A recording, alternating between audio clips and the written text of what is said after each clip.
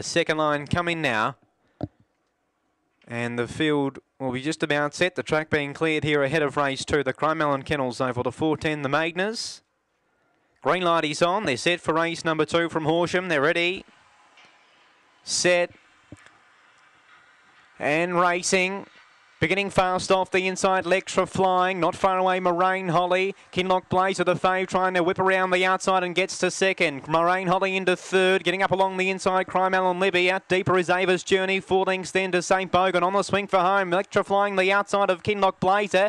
Lectra flying in front. Kinloch Blazer's coming after it. Lectra flying and Kinloch Blazer. They hit the line. Kinloch Blazer got there to win. Second, Lectra flying. Third across the line was very close. Maybe Crymelon Libby ahead of Moraine Holly in a photo. Ahead of Ava's Journey and St. Bogan. The run 23.39 to Kinloch Blazer.